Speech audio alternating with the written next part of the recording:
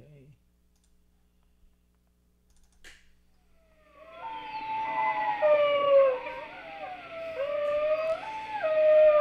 Ladies and gentlemen, you'll know by the sound of the wolves that Heidi May has thrown me to them once again That's not true. in the form of another podcast. Yay! Woo! Yeah. Henry, What? you're excited to I be was waiting here. for the wolves to come back. I'm not exactly excited. I'm kind of wary. I'm like the wolf, Heidi. I never come that close to the campfire because I just never know what I'm going to get. You know what? This podcast is like a box of chocolates because you never know what you're going to get. Wow, that wolf's having a bad time. And so enough of this like wolfing business. And that hum you hear in the background is because Heidi can't stand no air conditioning. And so if you start hearing, no, that's not the sound of my voice.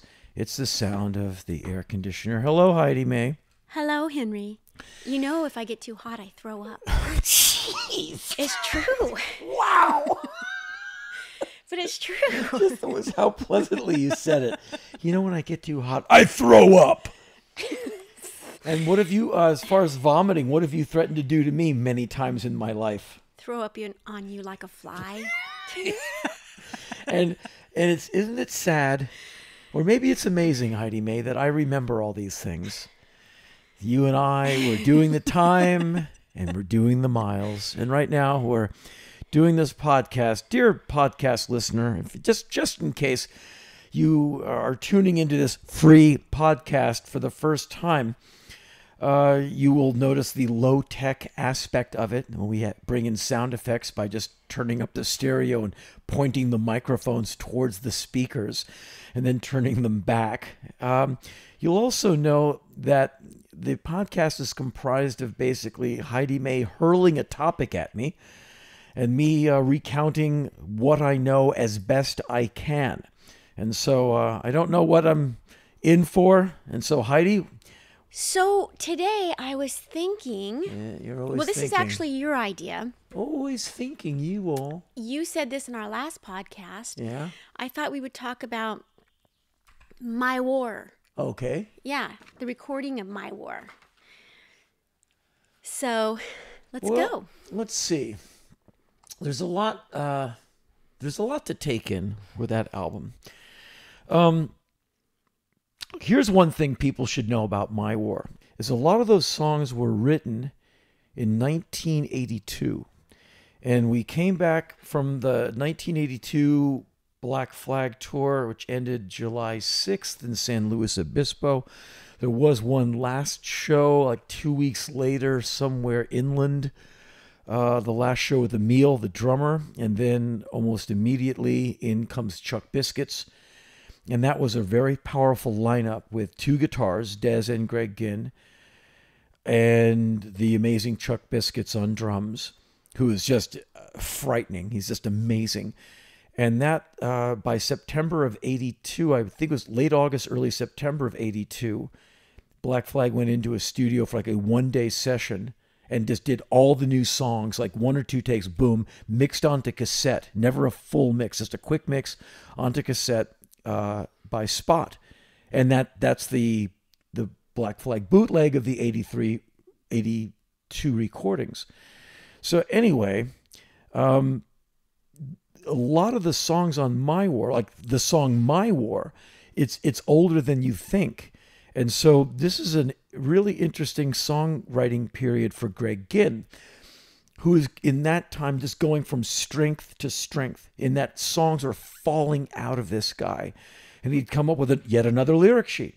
And he'd sit down and you'd be holding the lyrics and he'd play the guitar unplugged and he'd kind of like say the words in the right places. You go, okay. And it was like almost every day he's handing you another lyric sheet. And also Chuck Dukowski was writing as well. So you have these two extraordinarily talented people. I don't know if they're at their artistic peak. It's not for me to say, but they are definitely in this moment where both of them are cranking out these really memorable songs. As far as Black Flag goes, songs that people still talk about, like My War, Modern Man, stuff like that. And so that was 82. And so we made the demo, and by February 83, February, March 83, Black Flag went on tour. I think it was the last tour with Dukowski on bass and Dez on second guitar. And the set was the song I Love You, Black Coffee, I think My War was in there. And a lot of those songs were just kind of in the set, much to the anger of the audience they have never heard them. And so the audience wants TV Party, No Value, Six Pack, etc. And they're getting all these new songs, including a couple of new Dez songs. And so they're getting a really good set of music, but they've never heard it. And in the ethos of Black Flag, it's like on with the new no matter what. And the audiences were not always very happy about that. And so that was interesting. And they let you know it? Well, yeah. Some just, didn't like us because we were American, but, some were yelling like Six Pack, those songs are great. But I remember we did have a handful of the old songs, but Greg was all about moving on to the next thing. And I really like that. And he was really into letting the chips fall where they may. And like, here's the new stuff, like, let's go. Because we're going to write even more and more and more. We got to keep moving. And I like that ethos. So anyway, the point I'm making is those songs might be older than and I think that's interesting, just to kind of give you a read on the development of that band's music, where like you thought it was new songs. By the time we recorded My War, they weren't new songs anymore. They were very well played. And so in that period of time, Chuck Dukowski left Black Flag, and there was an interim of no bass player before Kira came in. And that's when we got to work laying down the basic tracks for what became the My War album.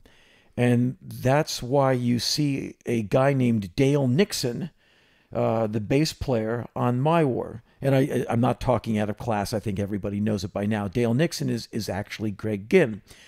And so the rhythm tracks were laid down by Bill and Greg.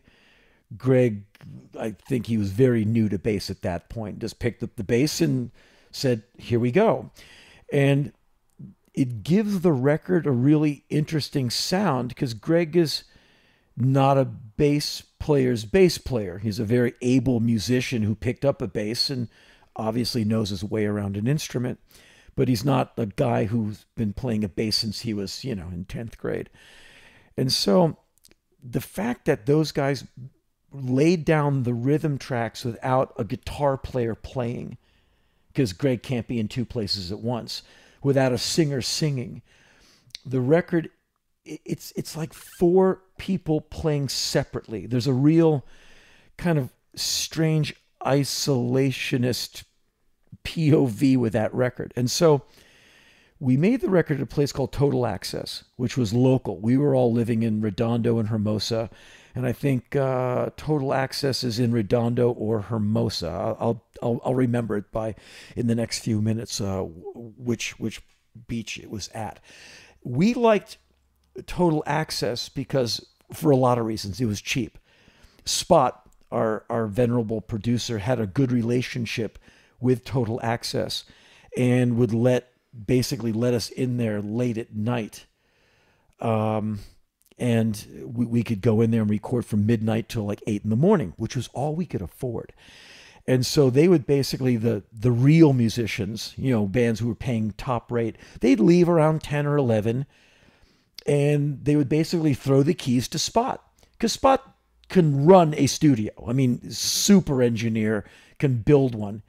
And so we were just given the keys and we would record overnight until like they would come in at 9 a.m. to open the studio. And you'd come staggering forth into rush hour traffic, just dazed and confused. And for me, quite often, I was working construction. So I would like leave a recording session and go meet D. Boone of the Minutemen and help build a house. And so I was like cross-eyed from exhaustion. But those are the hours we could afford. And so I think the basic tracks were laid down very, very quickly. This will become interesting quickly. But Greg and Bill laid down the rhythm tracks fast. And then it comes time for the guitars and the vocals. And so Spot would come and pick me up from the Gins place around 11 or so. And just the two of us together, no one else, because, who cares? Spot will, groom the vocals. So Greg, no one else is needed. And it would just be the two of us at Total Access working until, whatever my voice would give out. I would just sing and yell, and we do take after take. And I'm forgetting if Spot was like the taskmaster or if I was, but we would just get in these grooves where I would just go for, a few hours, and then the voice finally just keels over and we go, okay, that's a wrap. And we'd do some other, tape business and then leave. But I guess I came in after Ginn had done all his guitars. So I was kind of the last guy in there going night after night. So anyway, one night we went in really late. I think it was the My War sessions. Because we recorded quite a bit in that studio because we always got a good rate there. Like most of the Black Flag records, when I was singing, were recorded at Total Access. Because the band would record, because Greg had so many songs, they would record multiple albums at a time. Like they would just hit me with a cassette of 15 instrumental tracks and go, there you go. Because they just had so much music. Because Bill would also write songs. And Kira would also write songs. And so there's just these very creative people. Everyone had an idea and everyone is playing everyone else's idea. But the brief anecdote, we went in there one night to do the late night, hell session, and Wasp was recording there and they were doing demos. And for us, it's a full price studio. For them, with a Capitol Records recording budget, it's a demo studio. And you really got that, wow, we are so hanging on by a thread. And these guys, our demos, and they're gonna throw these songs out. They'll never get used. And for us, it's our next record. And everyone in Wasp, they talked about it in their press release. Everyone in the band is over 6 feet tall. Really? Yes, all of them. And they're these towering guys. Wow. And, a lot of attitude, big personalities. And it's the 80s and big men. And we kind of passed them once in the lobby. And they looked down at us and we're Black Flag. We are Wasp. And this is our demo studio. And wow. I think I'm 6 inches shorter. You just felt like such a chump. Because aren't you the guy who chews raw meat on stage and throws a steak at the audience? You're totally just blowing me off as you walk by. You were totally reminded of your place in the universe. But did you ever talk with them? No, but I've been told they were very nice people. It was very cordial, but you wow, those are big men. They were very impressive. Anyway. Did they have on their gear? No, but you're wow, you are really damn tall. So anyway, Spot and I, we're just two crazy characters. Spot's just a nut. And I mean that in the most affectionate way. He's a hyper talented, super intelligent guy. Can play any stringed instrument, a wicked banjo player, just insanely talented. Anyway, he and I would just get really bent out of shape in those sessions. Just two people wired on coffee, alone in a studio. I don't even think we had a tech there, just two of us, because Spot can run the whole thing. But you mean slap happy? Yeah, because you just get punchy after a few hours.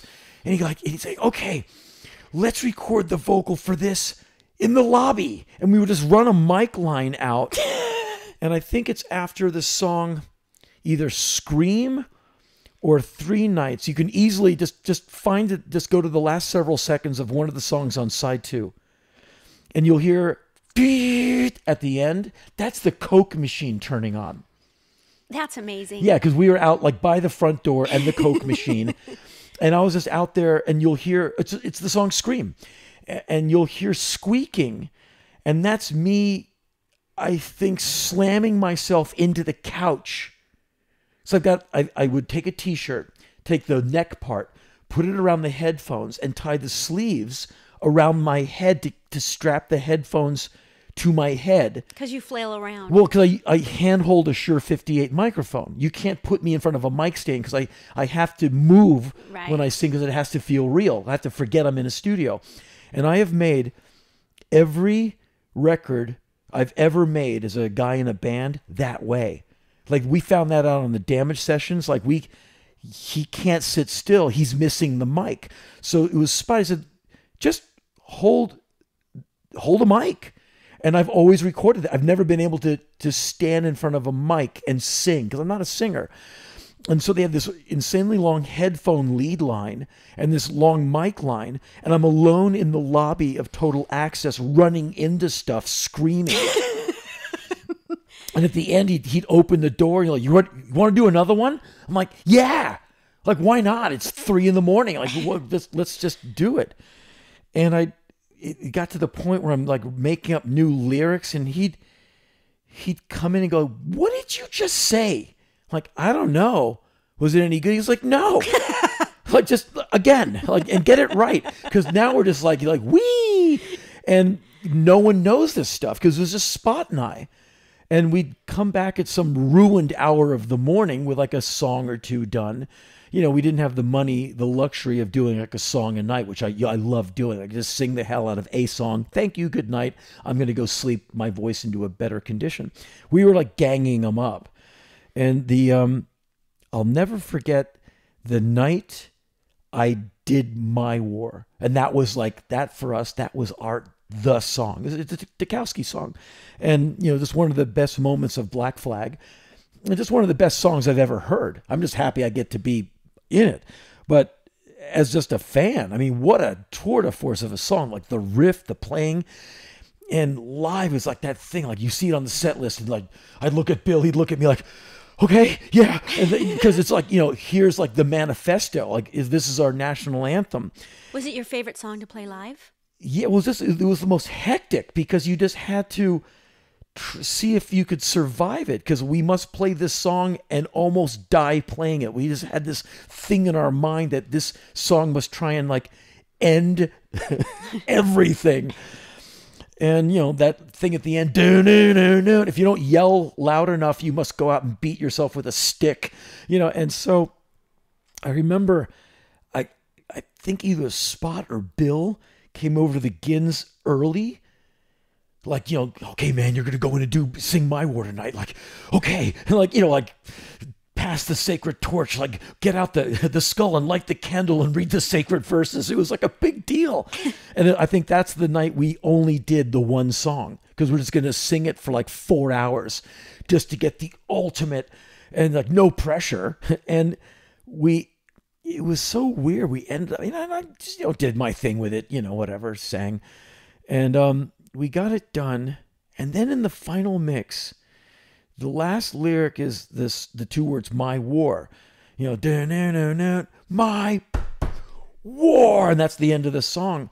If you hear the end, you hear my war, because Spot took 2 different takes, and he took like the my from one take and the war from the other, but he didn't sync it up to where he should have chopped it or like muted it so you get my from one take and war. It's called comping, and it's nothing I like doing. I like using like full takes and just let the warts show. But you know, he comped it, but he comped it strangely. And I remember hearing the mix, and I looked at Spot. I went, "But there's 2 my's in it," and he just looked at me and went, "Eh." I'm with Spot. I love stuff like that. But it's not like the singer made a mistake. It's an engineering error. I don't think it adds to the song. Just what I'm saying, if you've ever heard that song and wondered why, that was on Spot, and he never, I'm not trying to run Spot down, but he never said, here's why I did it. He kind of went, yeah, who cares? And I was like, oh, okay. And no one has ever said to me, what's up with that? The two Mys at the end of My War. But as the guy in the band singing, I'm like, oh, it's all I remember. And so it was a really interesting process of making that record. And we never recorded that way again with like Greg playing bass, as far as I know. Keep going. Okay. Okay. Otherwise, it was just, I just hung up on someone. yeah. Who knows who that would have been? I don't know. Do I have anything I need to do? No, you're good. Keep going. Okay, well, as far as I can remember, that was the only time we recorded with Greg playing bass and Bill playing drums. Because after that, I think it was Kira. Kira was right in after that. Like when we released the album, we went on tour in like early spring of '84, right when the record came out. And she was on bass. So I think she would have been the bass player all the way to the end. So we have this like great unit, Bill on drums, Kira on bass, and that's an amazing rhythm section. I mean, those two together were just like, amazing. And, Ginn is just at the top of his game. I mean, it was a really, like, there's just no, it's just this predator animal on the Serengeti. I mean, that band collectively was a hyena. It's just this, killing machine. And we would go on tours and like play every night, just like it was no nights off, and it was just the way you like it. Yeah, but just a real. And you have to remember, we're all very young. It's just like these people just in their 20s, where you're just like, you never get tired, and you can live in a van sleeping on top of the other person and eat, half a meal and somehow get by. And nothing, you're kind of bomb-proof. In those days, the venues you're playing, you're not treated all that well. Kind of anywhere you go, even Europe was kind of rough. Just because of Reagan, Thatcher, you have a lot of people telling you to get out of their country and all of this jazz. And so the tour was those songs, and partway through the tour, partway through that tour, Slip It In came out. And this is when they would go in and record the marathon sessions. They would lock out total access for like 4 weeks of 8 p.m. to 8 a.m. sessions or whatever we could afford. Without me, they would just go like, they don't bother. And these are songs like sometimes I had never even heard them until, there was the In My Head stuff, the last record. They just gave me a cassette one day. I was like, whoa, what's this? It's like, just more. Otherwise, we'd all be at band practice working on the songs and everything. But it was a really fruitful time. The Loose Nut record, the Slip It In record, there's just like song after song, Can't Decide, Black Coffee, boom, boom, boom. These songs are just falling out of Greg and Bill and Kira, and I'm writing lyrics, so everyone's contributing. So the set is changing. The sound of the band is changing. The side 2 of My War is 3 slow songs. Nothing Left Inside, 3 Nights, and Scream, I think, are the 3 songs. And everyone talked like, what's up with side 2? Are you guys like a heavy metal band now? Because like these 3 agonizingly slow songs. And live, those songs were like terrifying, because they just would turn into like these 11-minute, just really heavy moments. And so many people said, what's up with side 2? It was one of our better moments. The tour t-shirt was the My War cover on the front, the Pettibone hand puppet with the knife. And all the back of the t-shirt said was side 2.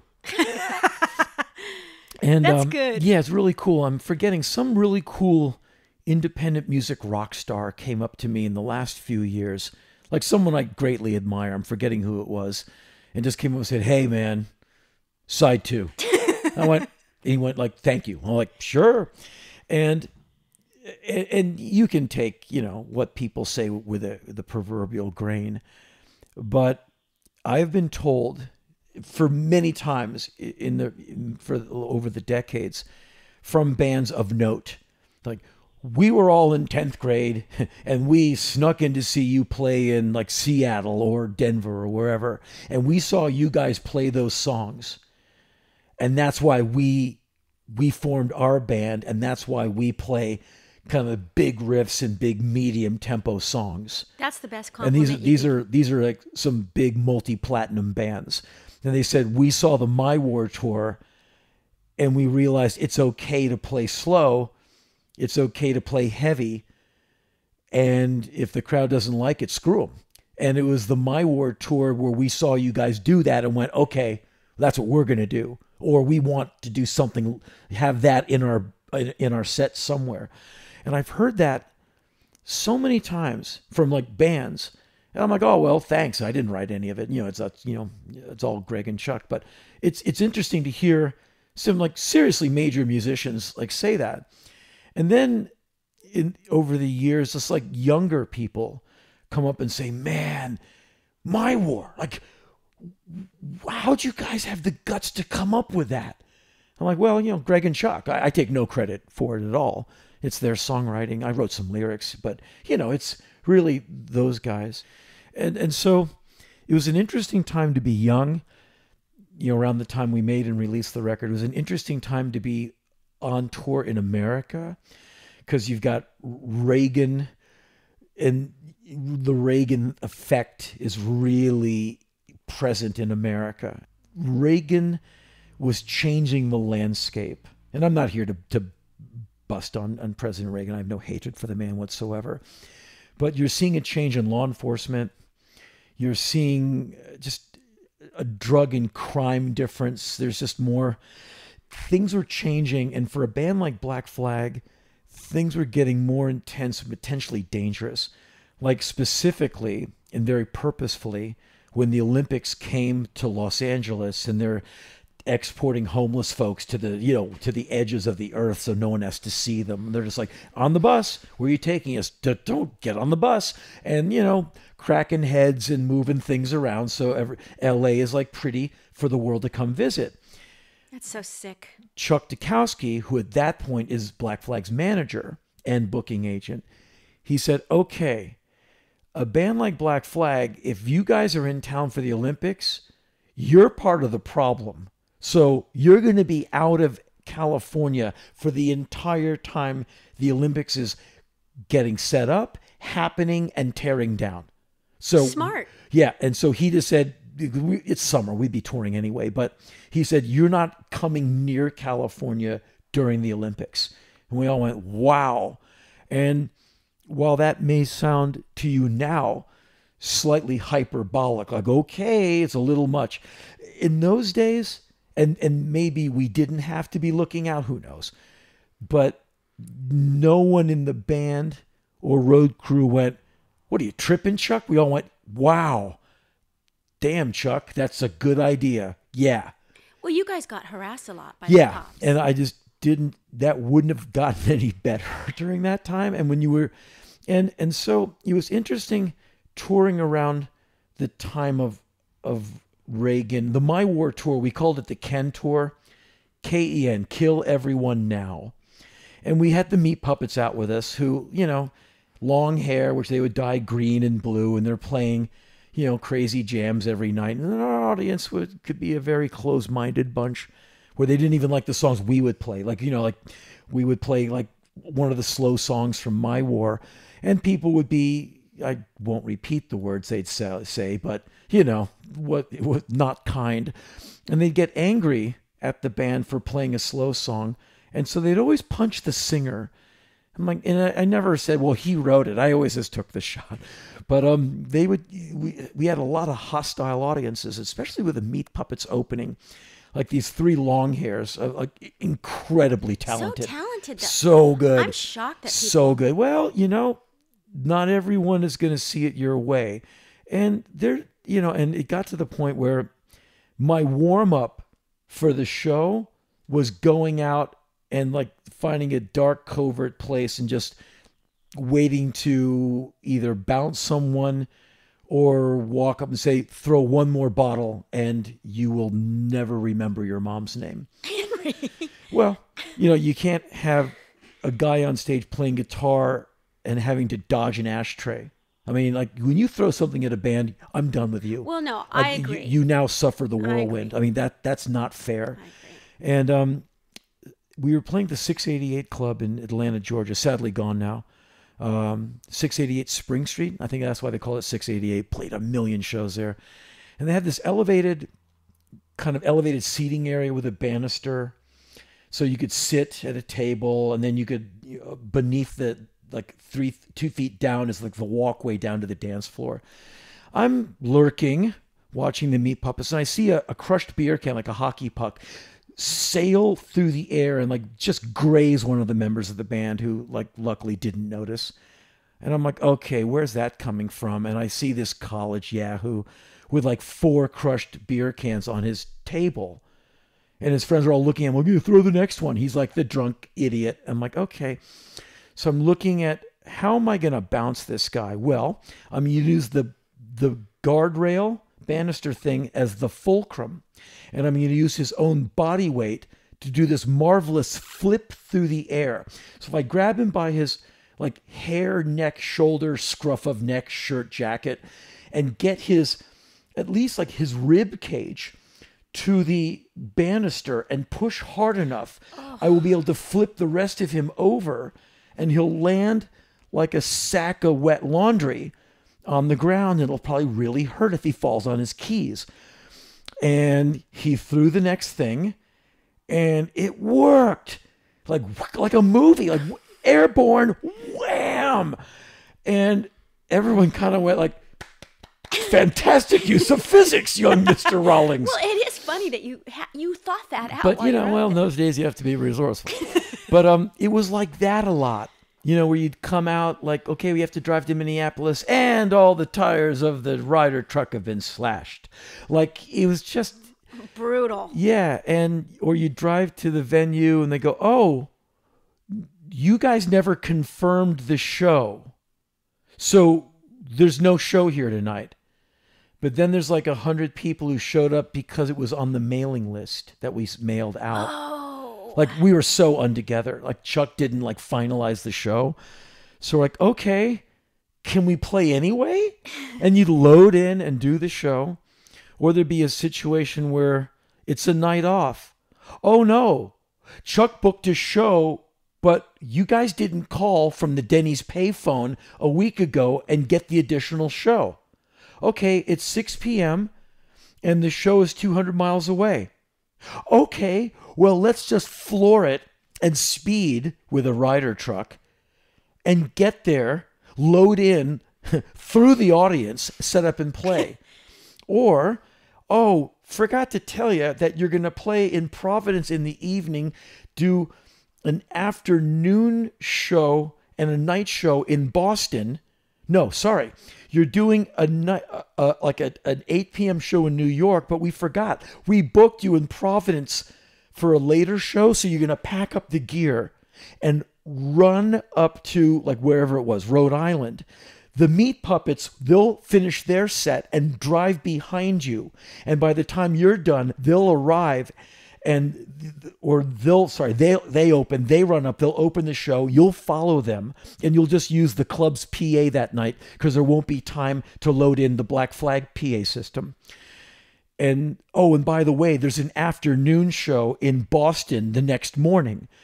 And so if you look I think in the Get in the Van book, there's a photo of Greg and I looking hollow-eyed through Jill Heath's camera lens, because we have done 3 shows in 3 states in 24 hours. And you're young, you can get through it. And that's a lot. Immediately after that photo was taken, and I'm wearing that Ian MacKay of Minor Threat t-shirt. It's hilarious. I can't remember where I lost it. I had to go right to WBCN and do like a long interview, because promote.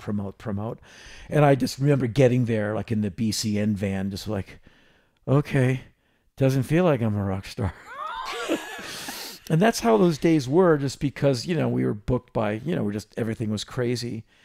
And people would vandalize your vehicle, and the cops would get called, or I would yell out and I'd go, okay, the guy with the aviator shades, he's a narc, because there'd be like plainclothes cops at our shows all the time. And I'd always call them out from the stage. You'd see the guy look around, and I was like, "You narc," and he'd always like have to skedaddle. And so those days were really, really intense and tense. Plus, the band didn't get along all that well. We were really good at what we did. Like Bill and I, we would hang out a lot because we both would train for tours. Like we'd go out like for weeks before a tour and like run like up to like 2 hours a night all through the South Bay, because at night everyone goes home and you have like the entirety of Redondo Beach to yourself. Where would you guys jog? Prospect. Yeah. By Miracosta, we'd use that hill. That's and a then, brutal hill. Yeah, totally. And we would drive over. What's the street that goes like above the beach?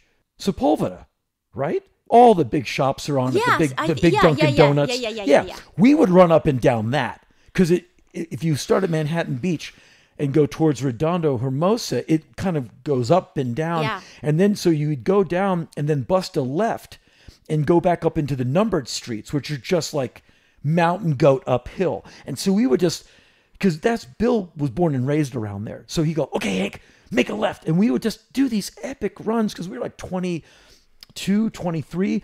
And we would run for like 2.5 hours. Come on. From like, we do like 10 milers, no problem. Because you're young. And we were like in amazing shape. And we would start at midnight, no carbon monoxide. And we would run and like not see a car. You know that neighborhood. Yeah. Everyone goes to bed. It's sleepy at night. Yeah. And there'd be nothing but cops, just slowly patrolling the neighborhood. And so we were like in insane shape for those tours, me and Bill. So Bill and I had that kind of camaraderie. I feel like Bill's the guy everyone liked. Oh, Bill's He's a sweetheart. Such a sweet guy. Yeah, he's a great guy, and he's a good man, honest to a fault, and like just an amazing musician, can play every instrument on stage and produce your record and sing on key. But anyway, Bill and I had a thing because we're the two sweat machines in that band, like Lake Bill and Lake Rollins. He would like sweat out the drum stool, and I'd leave this lake puddle in front of the stage. And so we had that in common. We're like the two guys who are going to lose like 4 pounds of water weight a night and like try not to vomit. But otherwise, we didn't really hang out together. There's no we. We just were really good at playing. But otherwise, everyone would find a corner of the van or the truck and just put their headphones on and just kind of grind their teeth away from the others. And pre-show, I'm always going to record stores and bookstores all day. Greg would go on one of his like 9-mile power walks. And I don't know what the rest of them would get up to. But we always just kind of leave each other alone. Because, you're in a small van. You're in small backstage areas. You're sleeping at somebody's house at night, like on a floor or in the back of the van to have some quiet. And so the proximity level, Yeah, it's too much together. It's intense, Yeah. and there's not always a shower. So it's you're like, okay, I know way too much about you. And so I wouldn't say a contempt started to grow, but just kind of a tension that we were all aware of, that we knew that, okay, to get through this. It's fatigue. Yeah, because we did everything too much, like so many shows without any break. And when you're not doing shows, you're songwriting. And there's like 5 or 6 band practices a night. I mean, it was just full court press. And that's where I learned my work ethic. I learned it in the minimum wage working world.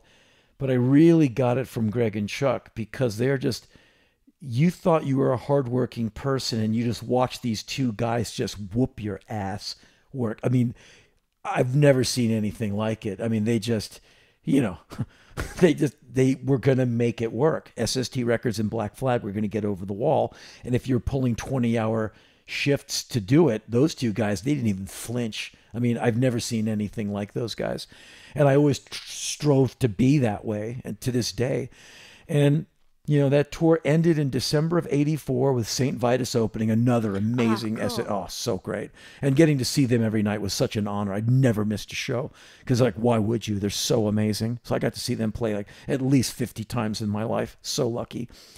And that tour ended right around Christmas, around '84.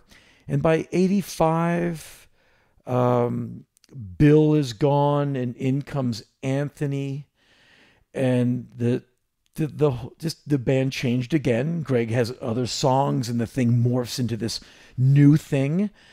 And it was never that lean, mean, and nihilistic again. Because I don't think with that lineup, we ever played the song My War again. It was Loose Nut, Slip It In. It was the next big batch of songs of Greg Ginn. And so that was 84 was the year. But again, coming back around, 82 was when those songs started getting written. And here's another bit of trivia that a lot of Black Flag fans might not know. There's a song called Slip It In from the album Slip It In that was from circa late summer 82. And I remember the first time we played it was in San Pedro at Dancing Waters, kind of a small venue. And it had a different lyric. And the song title was Always Thinking They're Right. And it was like a song about authority. It was Ginn lyric. And I think it was like, da-da-da-da-da, always, da-da-da-da, thinking, da-da-da-da, they're right, da-da-da-da. And it morphed into the songs, the lyric. All of a sudden I'm handed a new brief. Like, here's the new lyric. I guess he didn't like it or didn't like how I was singing it. But I think that got rolled out as that lyric one time only. And I have searched all my boxes of stuff over and over again for that lyric. Because I usually would keep the lyric sheet because it's, I need to learn the song. And I don't have it. And I'm just wondering why I don't have it. Just because maybe Greg took it back. I don't know. I can't think I would have lost it. But I don't know. You might come across it. You never know. But I just remember that one night because we just kind of rehearsed it up and did it. And that was that. But that's just kind of an interesting... It just kind of speaks to how quickly Greg was just cranking out songs coming to the end of a train of thought. Like the songs are like this, and now it's going to be like this, and he would turn a corner, and we would all be with him because we're the band. And suddenly you're given a whole new set of lyrics, and you're in the practice room hearing this new music, and wow, this is so different than what we were doing 6 months ago.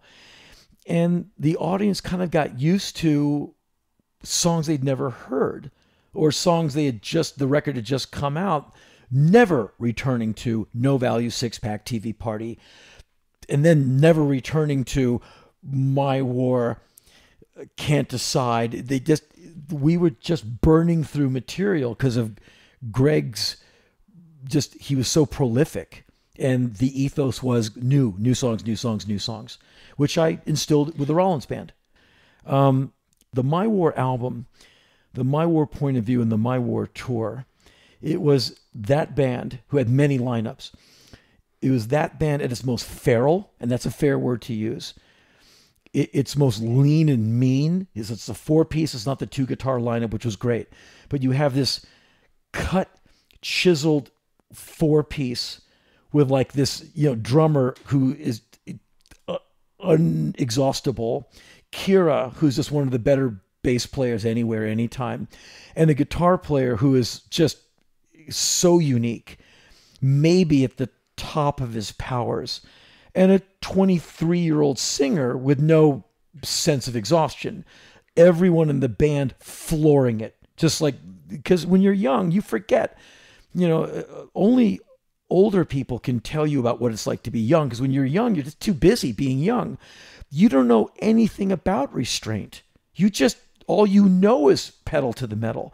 And that's how every show of that 84 tour was. I mean, it was just gnarly, where sometimes Bill and I would look at each other like, how are we doing this? I mean, when you're that age, you're kind of superhuman for 9 to 15 months because you're just so young, and the energy level is just, you never get it back. I mean, you're never that way a year later. You peak, you start to feel it. And that was those people kind of at a really peak time in their lives with these amazing songs and a real attitude You know, because in England and Germany in the 84 summer tour, we had like guys Sieg Heiling us and throwing the pint mugs. Oh, And brother. the summer tour in England, I went to a hardware store with my own per diems and bought an axe handle without the axe, without the metal part, because it's built to be swung. It's balanced to be swung like a baseball bat, but it grips better. And I would come on stage for every show in England and put my axe handle down on the drum riser. You're just letting everyone know? Just like, right? Are we clear? Because I've been, punched out and knocked out before by skinheads in England previous tours. And so there was that in Germany, England, and in the southern part of America, Florida, Texas. You have a lot of these really scary, super capable guys showing up. And so in the band, that became kind of part of our, just part of your wiring. Like every day there's going to be, something's going to break out. Why was it you guys? Because, big reputation, and everyone assumed that we had a big open mouth. And so you have at least 3 boneheads coming to shut it for you. Well, I think you were very menacing. You were. Well, and, we were coming on with it. Yeah. And, I will never, I can't, any bad behavior I may have engaged in or probably did, I can't defend it. All I can say is young, stupid, and hostile. But look what I'm up against every night.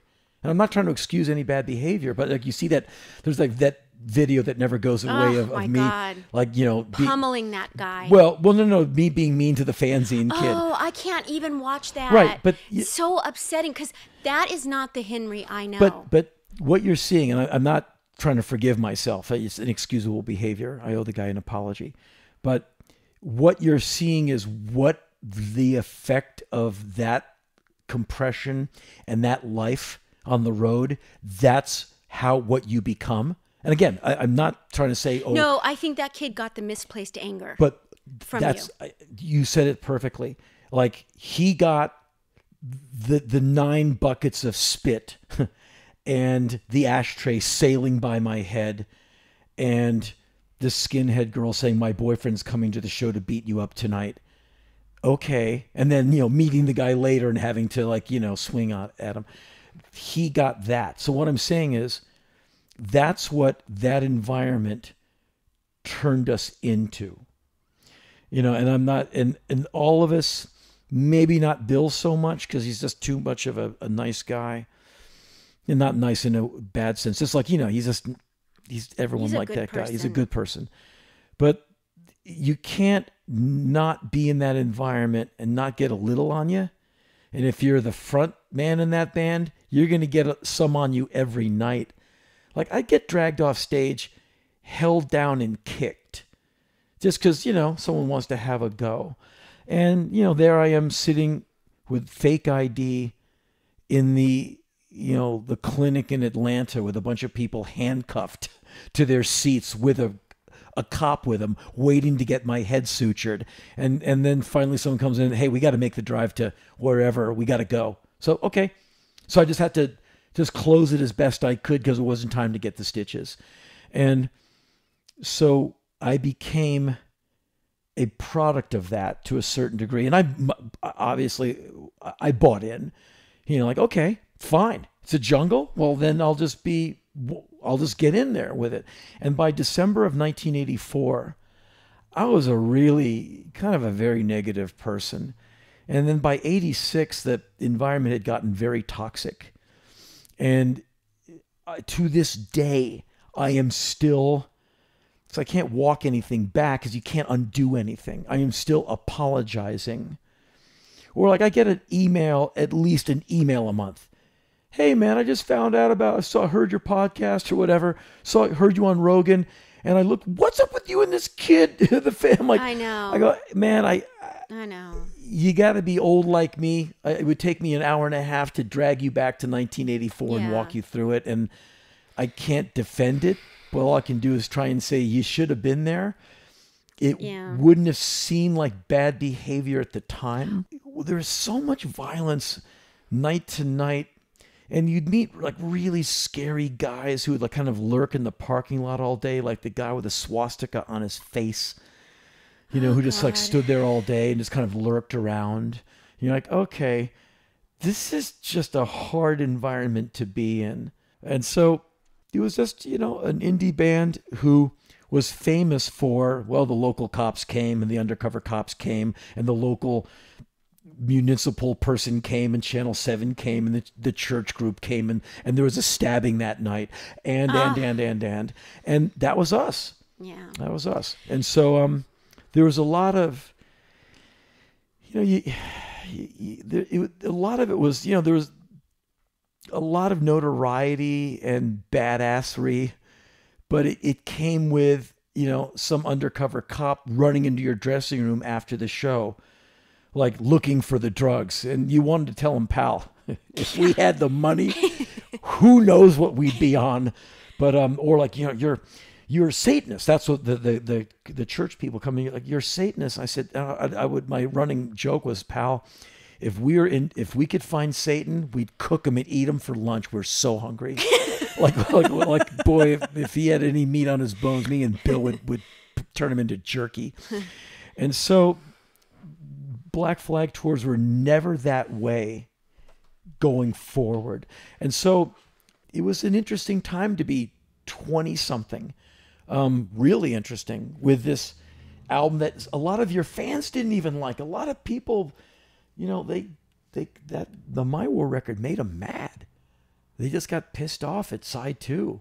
So it was one of those records that really divided people. Some people said, best record you've ever made. Like, wow, terrifying. Like, what a tour. And other people are like, you guys have lost it. You're just a dumb metal band. Where does it rate with you? Oh, as far as intent and execution and intensity, I think it's the best thing Black Flag ever did. I just think it's in its own way a slice of genius, mainly because of Greg's guitar playing and the composition. I never count myself in it. But as far as like the statement that band made, I think it's My War. And if anything, it's the song. The sound of the jackhammer must mean it's time for another installment of Heidi's Headline. All right, Heidi May, what do you have for us this time? Henry. Here you go. Henry says he's only allowed to drink Perrier on the weekends because it's $2 a bottle. Well, yeah, it's a lot of money. It's an insult to money. It's an insult to working for a living to drink a $2 bottle of water, except on the weekends. But here's the thing. Yeah? I came into the office and one day there was probably about 30 bottles of it. Yes, because they dropped the price down to $1.25 a bottle. And I went big. I went to Gelson's. I went in there. I was jet lagging. I got in there at 8 a.m. on a Sunday. And I was like, oh! And I went back out to my mighty Mazda 6 and I got an extra Trader Joe's bag so I could load up. And I started buying 8 bottles at a time, figuring they might change the price before I got to the cash register. And then I started going in every night buying 8 bottles. And at some point, I had 32 bottles of Perrier out on the counter. Yeah, in rows. Green soldiers waiting to deploy refreshment night after night. And just so you know, they were all lime. There was no grapefruit for me. But anyway, I'll buy you some grapefruit. But you won't drink a $2 bottle of Perrier each day. You only have it on the weekends. But you'll buy a $10,000 acetate. And I'm all for you buying these things. You glad you're hard, on board. Thanks. And you're taking care of these things. Sure. For the future. Super duper. Yeah, but that means that you can drink Perrier every day. Wow. Well, and next Heidi, time it's on sale, grapefruit. Heidi, just so you know, I'll buy you some. I'll go to the damn grocery store tonight. I'll get you some Perrier. You know the Edvard Munch painting? That's me. That's Henry's silent scream. That's how he's... I do it all the time. Tell him what that is. She'll say, we need to get a dog for the office. That's his inside scream. A huge poodle. Well, we have room here. We will end up with a dog one day. No, we won't. Yeah, the office needs a dog. It does. No, it doesn't. Yes, it does. The place will smell like a dog and it'll be covered in dog hair. Oh no, this is shedless breathing and don't shed a single hair. Portuguese their entire water dogs, their entire life, not one Bichon hair Frise. falls off them. No, they don't. You shed. I do shed. There's hair all over this So place. sad. I'm losing my hair. It's because of you. I've noticed there's a lot of hair of mine in your car because the way you drive. It falls out because you're such a scary driver. Okay, here's what. That I look on the ground Every and once there's in a my while, hair. when there's I no literally, traffic, because Heidi will scream, it's the best sound. I'll just jam the wheel.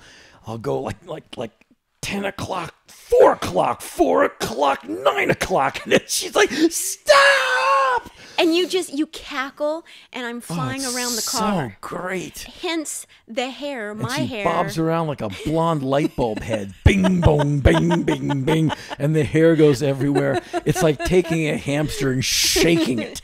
I already have sad, thin hair. Oh, it's so funny. And you make it worse. The sound. Oh, the sound is fantastic. Hello. Ah. Sometimes I've been actually filming when it's happened. Yeah. Yeah, and you can see the all of a sudden it's wavy cam. Hey, whoa, wah. Folks, I don't, there's not a lot of people in my life. It's just Heidi May and the occasional visit from people like Ian Svenonius and Ian Mackay, Brendan from Eddy Current, Engineer X will come by every once in a while. And that's kind of it, really. I don't know many people. That's the way you like it. And so I have to keep myself amused. And so any way I can get Heidi May to jump up and down and go, I do it, because that's what I'm all about. Oh, you're such a kook. Ah. Hey, you know what? And the crowd went wild. Well, the crowd were mildly amused. The crowd politely applauded our efforts. The crowd, and you even doing like this, it doesn't make it sound that enthusiastic. Basically, they're so happy we're done, and they're thinking about, oh, did I validate the parking? Are we going to have to pay the babysitter overtime? Shush. Okay, so that was the podcast. The applause, it's just, podcast listener, This is a long it's just podcast. You and me and Heidi May and the cleanup crew. There's no one here but us. Thank you for listening, and we'll be back with you next time. There's Yes? one more thing present. What? No!